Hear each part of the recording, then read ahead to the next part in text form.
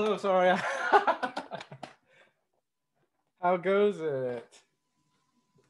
Oh, you're muted. I can't hear you. You're muted. There we go. Unmute. Oh, you're good. How's that? Okay. Perfect. Are we recording? Are we recording right now? Okay, good. Mm-hmm. Yep. All right. Should we just get going with this, or? Yeah, we can just absolutely do it. Yeah. Okay. So, anyhow, thanks for joining me, and thanks for joining the class. Thank you for appreciate it. I'm pumped about it. This honestly, I'm not gonna lie. The class I think is a super awesome idea. I think it's a really, given the circumstances of COVID, even though it's crazy, right? I think a way to really get people engaged with artwork is just to show the work. Yeah, this is awesome. So I'm happy to be a part of it. Yeah, it's lovely because the fact that rather than art history, where they're learning about history, artists from a book, they're actually learning art from artists. So that's why it's right from the horse's mouth. So definitely, it's right? our struggles. You're right, especially with people who make work about a struggle. Yeah. It's like definitely. Especially in this climate too. It's just been crazy. Yeah. So I'm sorry. Go ahead. Yeah. Go ahead. No, it's just it just seems like everything is just so different than it was a year ago. So just yeah, double-edged sword. I will say I've been to more talks in the past year than I have been to my entire life. So that is a fact. Yeah.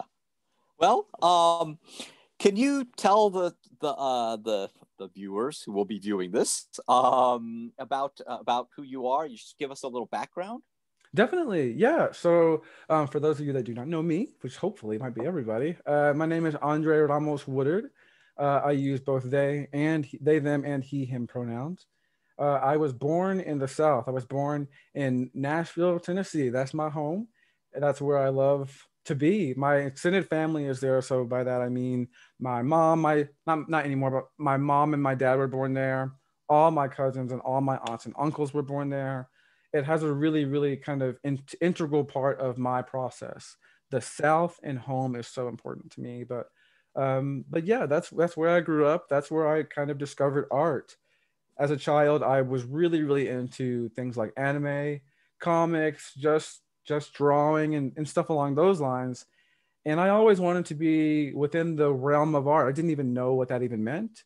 But as a child, I definitely wanted to do that. I found myself always drawing like Yu-Gi-Oh characters or Dragon Ball Z characters, characters that I saw, in cartoons and anime that I just loved them. I was like, if I can't be Yugi Moto, I will at least draw him.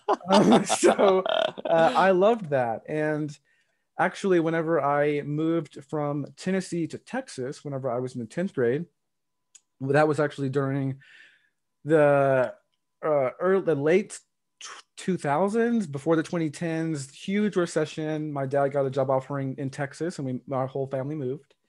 And I remember taking a photography class.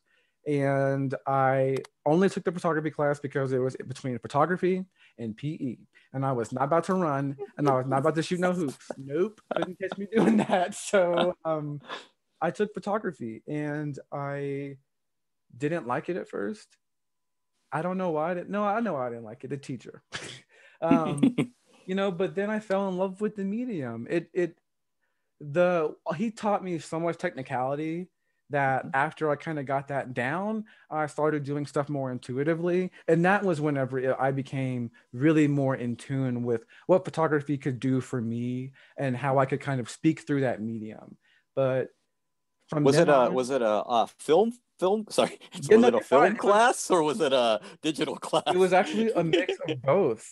And that's a great question, because film was one of the reasons that I did not like photography. And I guess I found that to be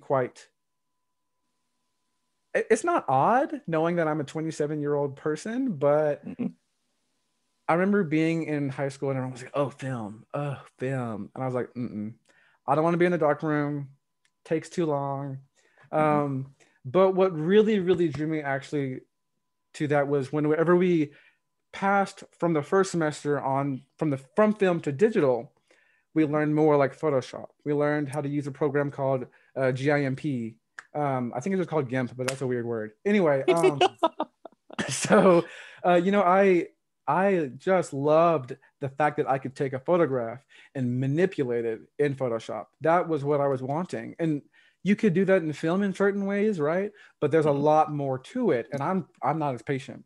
I was, yeah, Yeah. dodging and burning. Oh, I'm not even doing the dodging right. I think I'll just go to Photoshop. Yeah. So, but yeah, it was both film and digital, and the digital aspect was what really drew me in. And from there, I went to undergrad in photography at Lamar University in Beaumont, Texas. Got taught by two amazing teachers in photography, Keith Carter and Prince V. Thomas. Keith Carter is a film photographer, and Prince Thomas focuses on digital, which is so funny. Their combinations of aesthetic really taught me a lot about how to go about it, the realm conceptually within the same medium, but in very, very different aesthetics. It was really, really cool. And from there, I got my undergrad in the end of 2017. And now I'm at the University of New Mexico, where I'm getting my MFA in photography. I should be graduating. I better be graduating in 3 months. So, yeah. Congratulations. Thank you so much. I appreciate that. How are you going to have your show? I mean, how is that going to work? Yeah, okay. So at the University of New Mexico, all of the master's students have to find a venue and have their own solo thesis show. And I had this plan before, pre-COVID, of course, but COVID. So I'm still going to thankfully have that space. It's a really nice space. It's kind of like a renovated garage or barn. And I'm going to hang the work like I normally would in the exhibition. And if people are going to be there, which I don't think people will, if they are going to be, it'll be a by appointment, socially distant opening, which is a very specific thing, but the safety of the people is significantly more important than the work on the wall, I must say. And other than that, I will try my best to do everything virtually. I know I'm going to have a virtual talk for sure, because not only is that really the best option because of the circumstances, I think it's a really one of the few really fruitful things that's come out of this, especially within the art world, being able to communicate across the world, really. So I will have a virtual talk, and I'm gonna try to have a virtual reception. Virtual receptions are just kind of weird because they're so impromptu. Yes, it's just like, let's mingle in this square. Does your work translate to the digital medium? Like if we were to go to your website, which our viewers will be going to, how much of that translates to your work? I mean, I think, oh, wow. How much would they get out of it? Would they get 100%? I mean, if it was a land work, they would probably get 0 out of it. Yeah, right. Yeah. I think that they will definitely be able to get most of it. There are some small things that I've started to add more in grad school, like I'm starting to mix media. I'm starting to use photography with illustration and drawing. So maybe just the mark that I make on the paper will not be as visible or as clear. The size, of course, scale is a thing that I'm differentiating scale. But for the most part, most of my pieces are not meant to be, but are very readable in a digital format.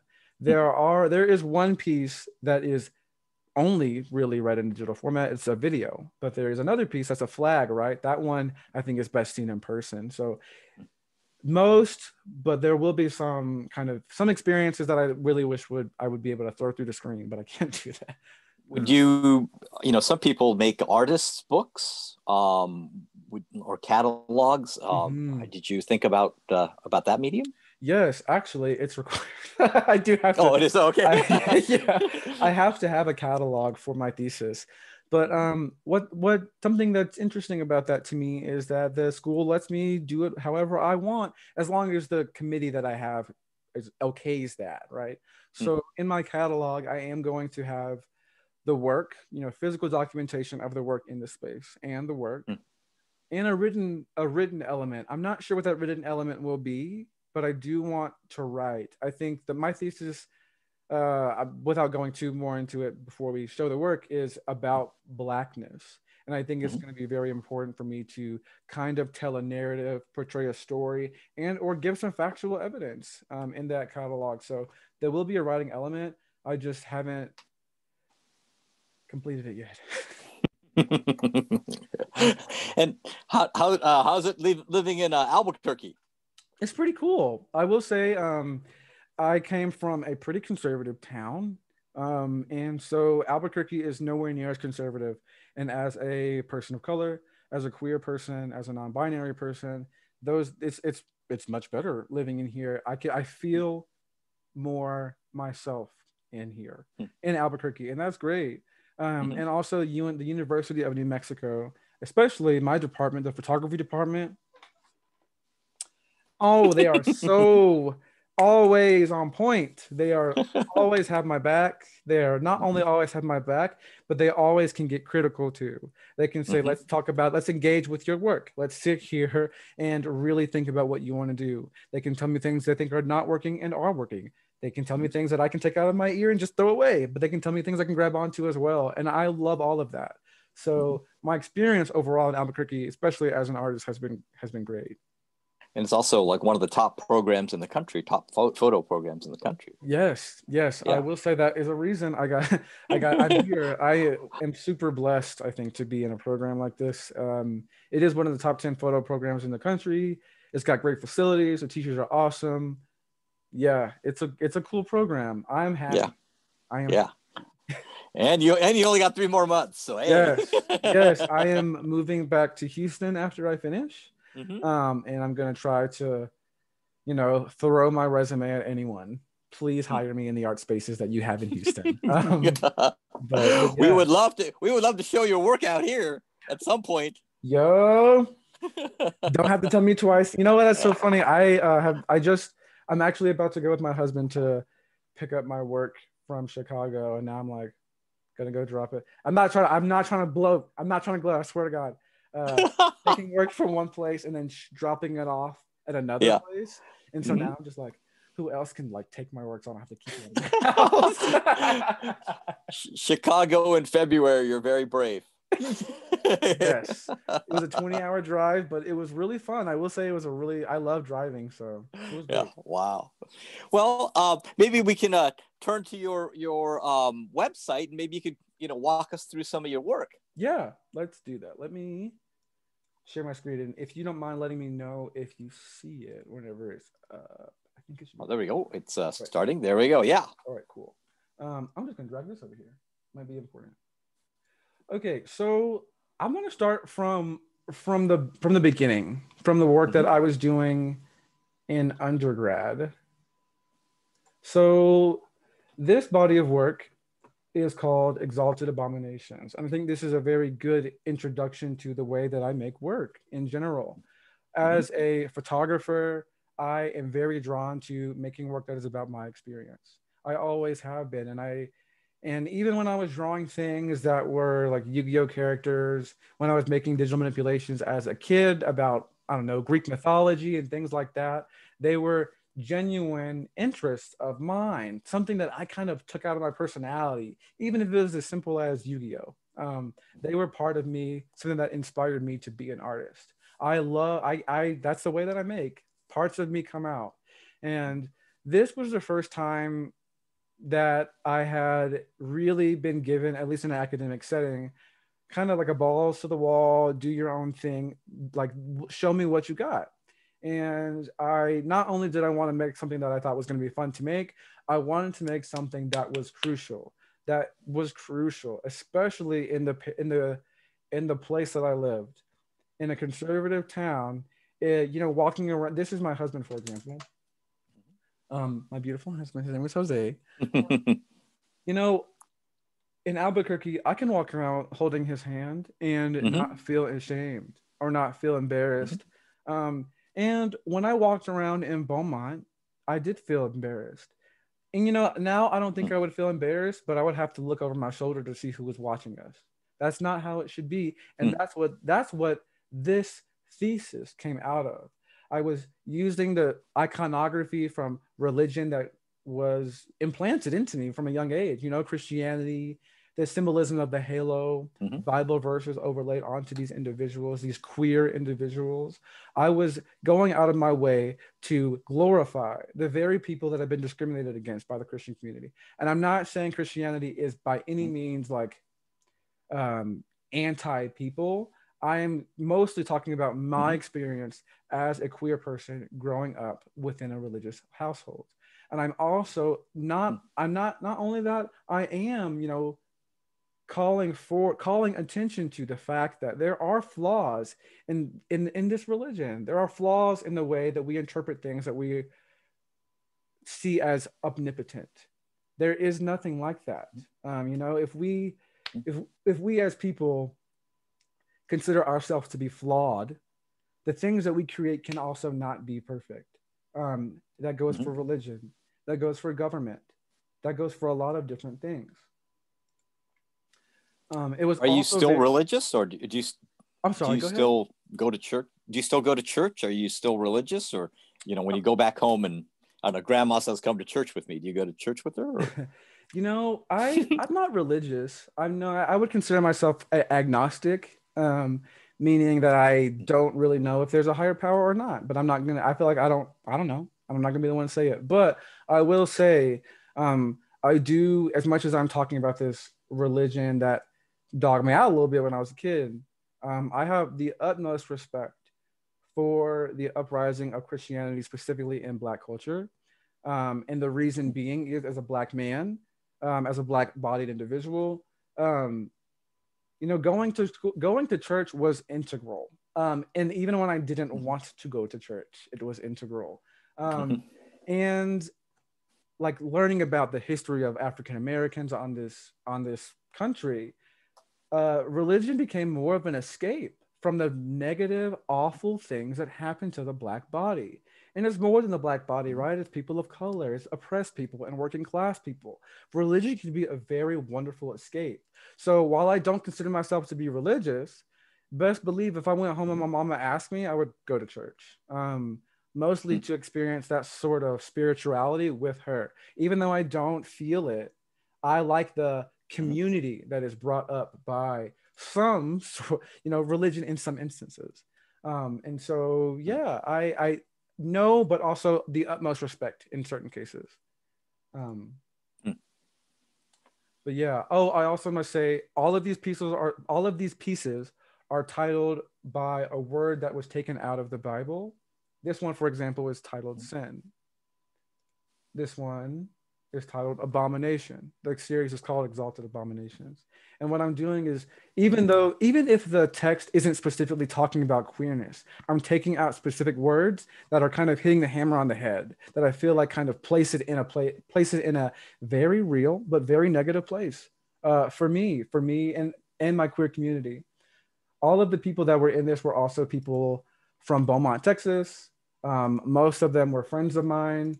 A few of them were people that were just models, but all of them I interviewed and interviewed to at least certify, I guess, that they were comfortable with this and also had an experience that was relative to the series. If there was a queer person that said, I love Jesus all day, every day, never, then that's not right. I wouldn't want them in the series. But all of these people were also marginalized, also oppressed by this very religion that I did as well. And so I think it's really important to tell our story, not just my story. And that's something that I strive to do in this series. So yeah, should I go on? How do I? Yeah. Okay. Yes. I guess yes, please. All right, cool. So yeah, that was my undergrad thesis, and that was really fun. And you know, after that, I started making this work. This body of work is called "I Understand How You Feel." This was the body of work that I went into grad school with, and I considered this a challenge to myself because, as a photographer, as an artist who really enjoyed making manipulated images and digitally manipulated, so pretty heavy Photoshop influence, or like digital collage influence. I had never myself kind of explored my own concepts or my critical thoughts in straight photography.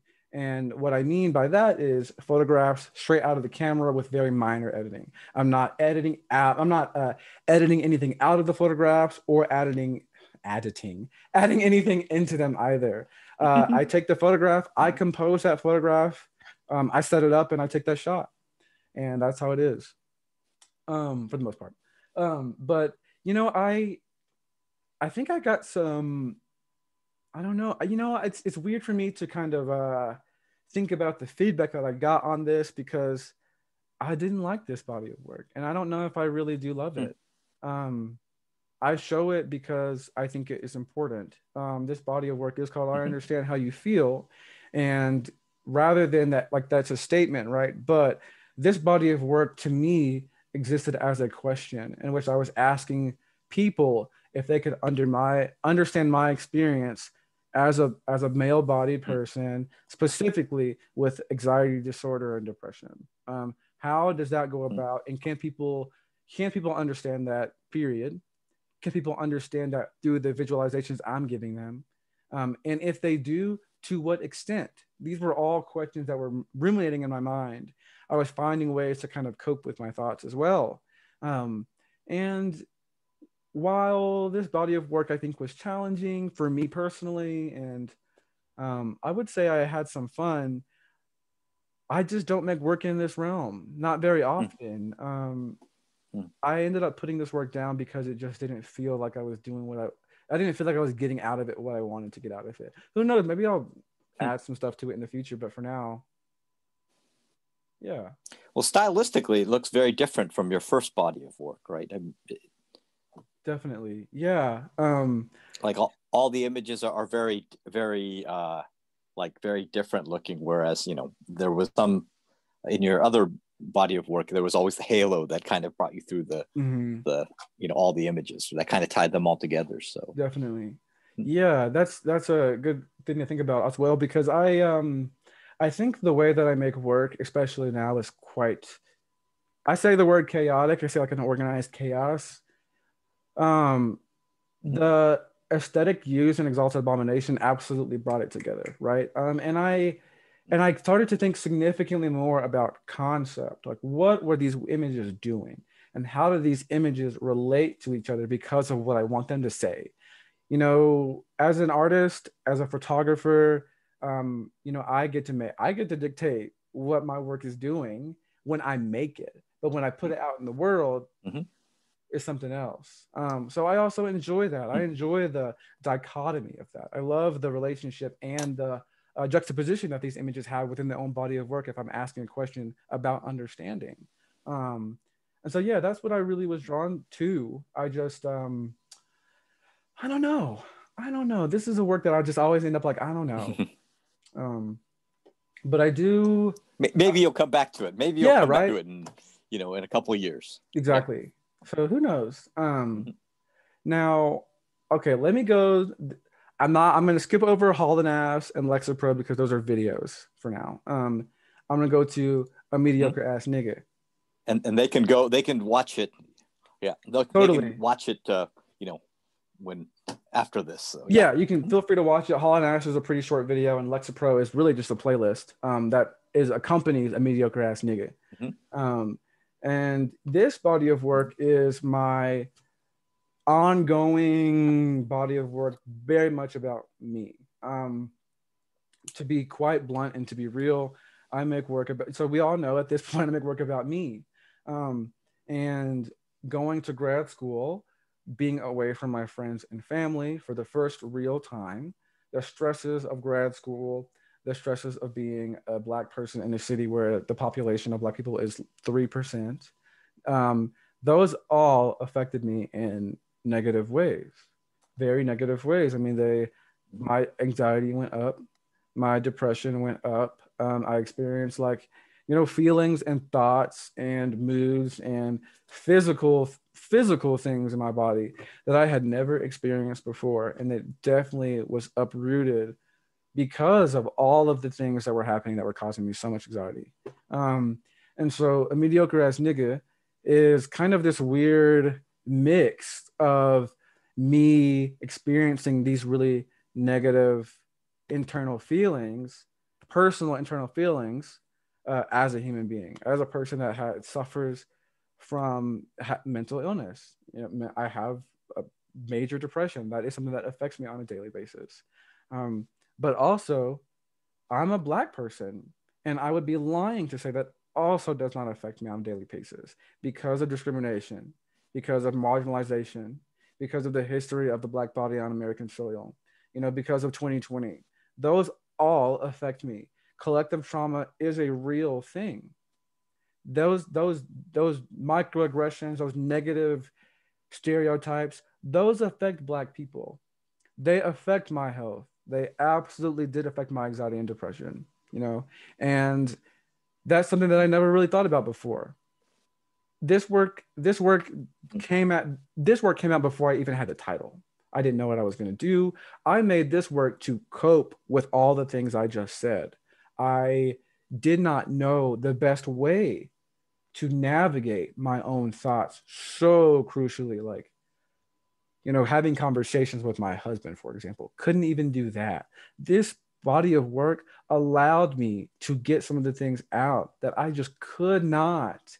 And I wish I could tell you exactly why I could not, but it just hurt too much. It hurt too much to really interpret these sort of feelings. So a mediocre ass nigga is partially a pun in the sense that when you think about kind of like pop culture or like the dozens or people joking with each other and stuff like that, you'll definitely hear like, oh, you a dumbass person, or you're a slow, something hyphen ass. And it's almost humorous. And I poke at that. I poke at that, like the African-American vernacular with that title. At the same time, when you see the N-word to a Black person, they will probably keep on moving. But to the rest of society, it means something different, right? The way that word is interpreted because of the lips it comes out of is very different. And I'm calling attention to all of that. It's important. It's not over. It wasn't over when the Civil Rights Movement was passed. It wasn't over on Juneteenth. These things are still happening. Black people are getting discriminated against on top of the other things that we have to deal with: society, working class people, depression, and this work is ongoing for me because it will be ongoing until I am no longer a nigga with depression. Or until I just feel like I don't need to make it anymore, right? And I feel like that's going to happen before the other. So, body of work is constantly adapting as a way to cope, as a way to share my experience as a marginalized person, as a way to tell other marginalized people, specifically Black people, that I understand their struggle. They are not alone, even if they may feel alone in the way that I do in some of these images. This is honestly, I think, my favorite body of work that I'm making right now, because it's rough, it's raw, it's hard for me to make, but I learn something when I make this work. I get something out of it, and that's what's really great for me. I enjoy it. And now some of our students, are business majors, biology majors, or or they make widgets or something. And okay, and if you're going to make a widget, right? If your profession is to make a widget, you go to your work and you make your widget, and if it's good, it's a good widget. If it's bad, it's bad widget. But they don't have to reveal any part of themselves in their job. And isn't it scary to do that as an artist? How do you get to that level?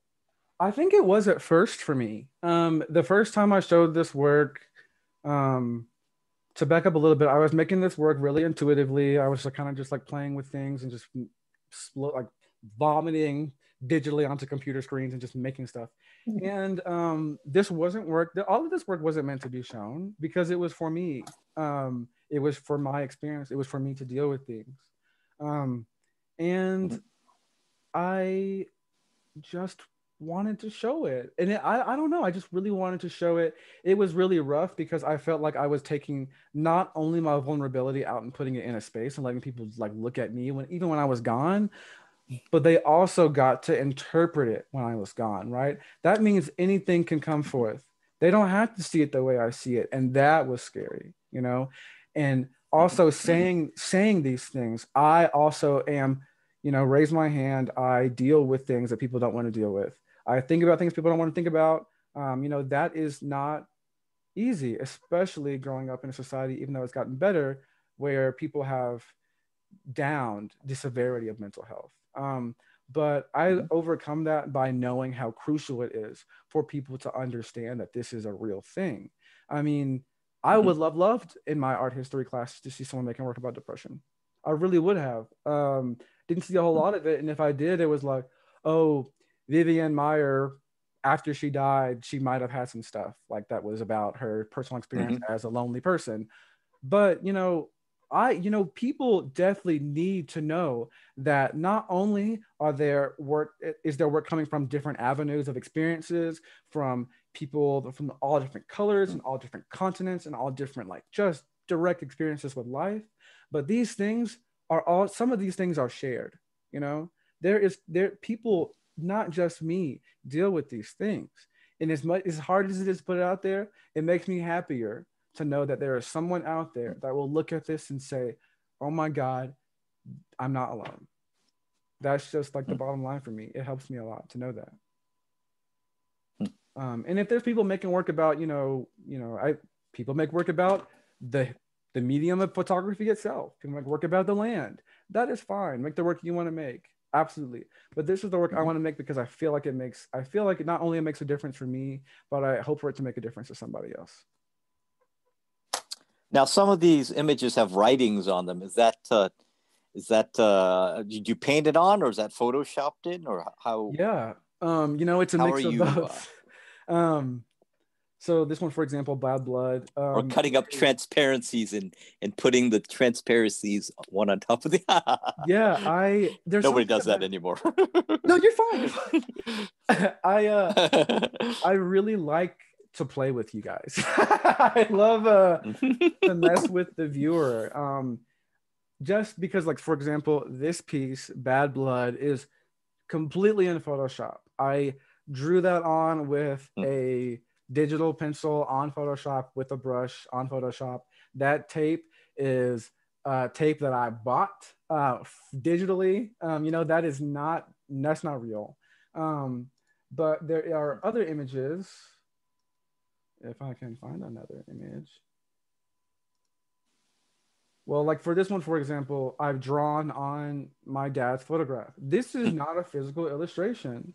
This is completely digital. This one is not. I printed out a glossy image and used masking tape to tape it over a matte image. I think there's something kind of about the, I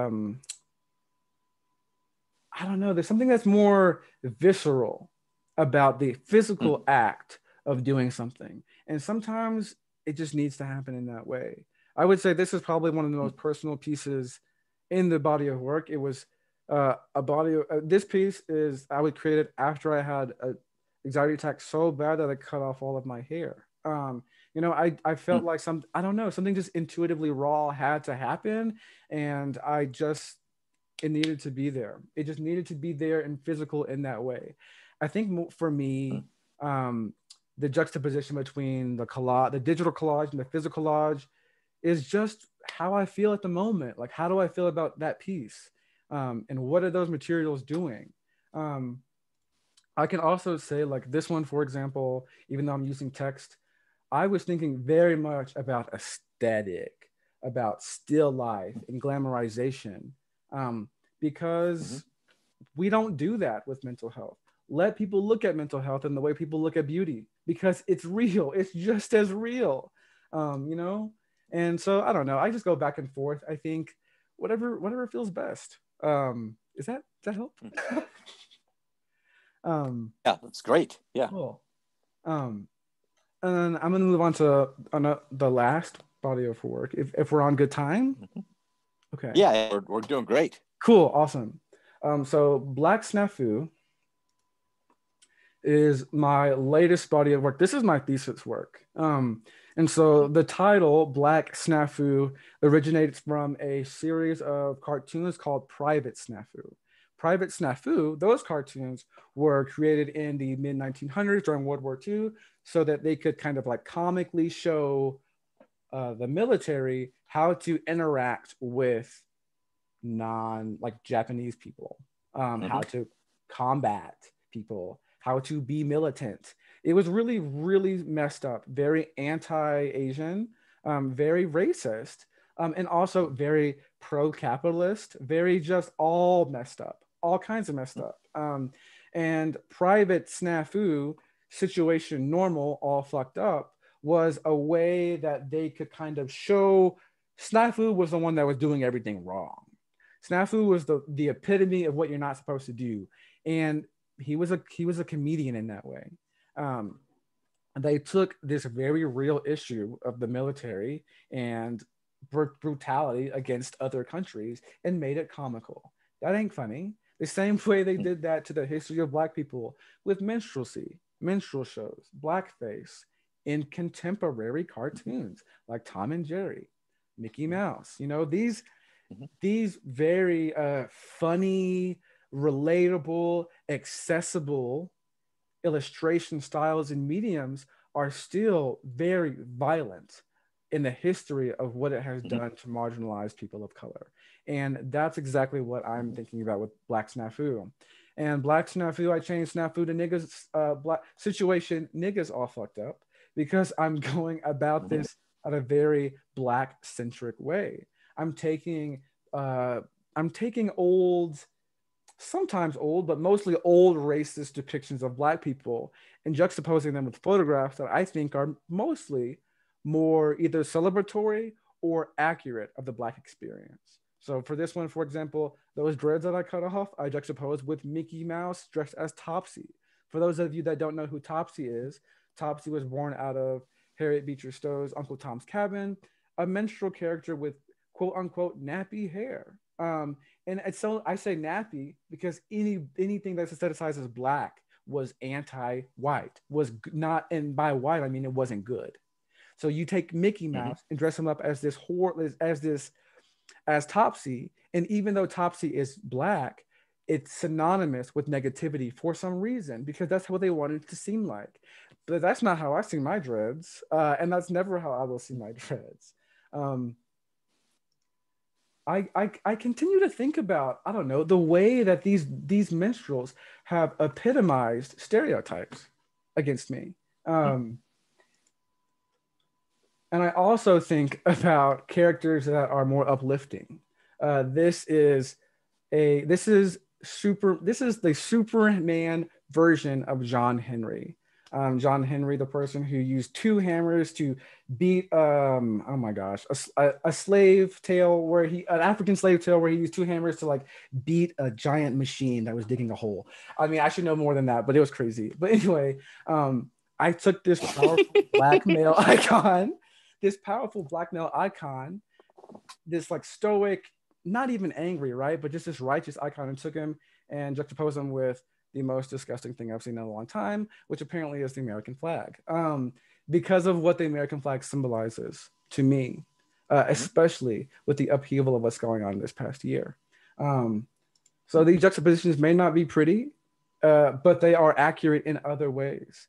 If this isn't accurate, then this is. This blackface doll, or this Black doll, reminds me of some of the very dolls that Black people made growing up so that they could have dolls that look like them. This illustration of a Black woman, a Black girl, who actually in the cartoon has a voice deeper than a grown man's, is not funny. It's nothing but epitomizing how we see Black people. So I guess I can't help but in this work very critically analyze these illustrations and how they affected Black culture, right? Like how these disgusting negative minstrels, how their emphasis on their lips and noses, how does that make people see Black people? And also Oscar Proud from the Proud family. And this episode, he calls out the fact that Black History Month is the shortest month of the year. This is called reparations. You know, I think about the ways that Black people have also weaponized this medium of illustration and cartooning against American history. So that being said, this body work is still, I would say it's ongoing. I have a few pieces, but I have enough pieces for a thesis, but not enough pieces for a big show. So I'm still making stuff work. But yeah, I Now, also this body of work or this genre of work, what would it be called? Would it be social practice or what? Where would it? I don't know all of the I stopped, I think, at postmodernism. So you're good. No, that's a good question because I never really thought about it like that. I mean, I think about nothing more than me being a contemporary artist, but I definitely think of myself as an activist as well, or trying to use my work as activism. Um, Mhm. to call attention to things. You know, social practice I think is very much in the right vein. Yeah, Hmm. I think my I'm sorry, we about to ask something? No. Go ahead. Okay, I'm sorry. Um, no, I want my work to be significantly more than something that is cool to look at. I want it to Mhm. relate to definitely the way that we view the world, the way that we inhabit space, the way that we see the people around us. You know, yeah, social practice I think would be perfect. I think is a perfect way to describe the work. Um, and Now, how would a person, let's say a white person who's religious, is heterosexual, mhm. uh, if they looked at your work, and what would they gain out of that? You know what I mean? Yeah, definitely. So, as a person in that state, so that person has a lot of privilege, white Mm-hmm. privilege, male-bodied privilege, cisgender privilege, heterosexual. Like, you know, there's a lot of privileges there. Mm-hmm. And in order, especially as those people in the privileges of power, in order to really Mm-hmm. learn your place in society, and what I mean is how society has put you on a pedestal, you have to unlearn. Mm-hmm. You have to, at the very least, you have to go out of your way to try to understand the things that you will never be able to understand. A white person will Mm-hmm. never understand the experience of a marginalized black person. They will never know what it is like to be called a n-word and that means something. That's not how that works. So my work Mm-hmm. is meant to tell these sort of stories. I would love for someone who doesn't know what any of this means to ask the question, who are these characters? Who are these characters? Mm-hmm. These characters, this is Brer Rabbit from Song of the South. This is a very old racist cartoon, right? Why is it racist? Do you not know why it's racist? Let's think about that. Let's unpack that a little bit. They took these minstrel characters, they Mm-hmm. took these fun, cute characters and gave them black vernacular to epitomize them in a negative way in dialogue with the slave that was telling the story of the whole, like narrating pretty much the whole thing, right? So you have these people or people that are in positions of power. What my work can do for you is plant a seed. Plant a seed. If you don't Mm-hmm. know why I'm making this work, it is your job to learn. Not you will not be taught everything because I was not taught everything in school. You know, I didn't know what Juneteenth was until I graduated from college. It shouldn't have been like that. Mm-hmm. You know, we have to realize that things like, you know, me as a non-binary person, I don't know the trans woman experience, but I'm gonna go out of my way to learn about that experience. I will. I don't know the disabled experience. I will go out of my way to learn that. I don't know about the indigenous native experience. I will go out of my way to learn that. So we as people in powers of like people in positions of privilege, I have male-bodied privilege. I have able-bodied privilege, right? I have an education. I have to unlearn the things that are questionable. I have to go out of my way to look at things in a different way. And I think that that's what my work can definitely offer people that don't understand my struggle. Mm-hmm. Yeah. Well, thanks so much. I mean, this has been really educational for me, and I've been loving looking at these images. They're just so beautiful, and like I said, we got to get them out here. We got to Hey, give you a yo, show. let's go. I'll rent a U-Haul. Well, thanks so much. Thanks again. I really appreciate it. Thank you, Yoshi. Yeah, whenever I have my work up and stuff, I'll shoot you some pictures. I would love to share it with you. Yeah, that'd be great. Nice. Well, thank you. Thank you so much. And also, I don't know if this is random or weird. That being said, if anyone in the class happens to have any questions for me or would just love to know more about my work, feel free to email me. Share my email with them. You can definitely do that. I'd love to talk more about it. Great. I'm sure you're going to get a lot of emails. Probably. So, yeah. All right. Well, thank you so much. Thank you.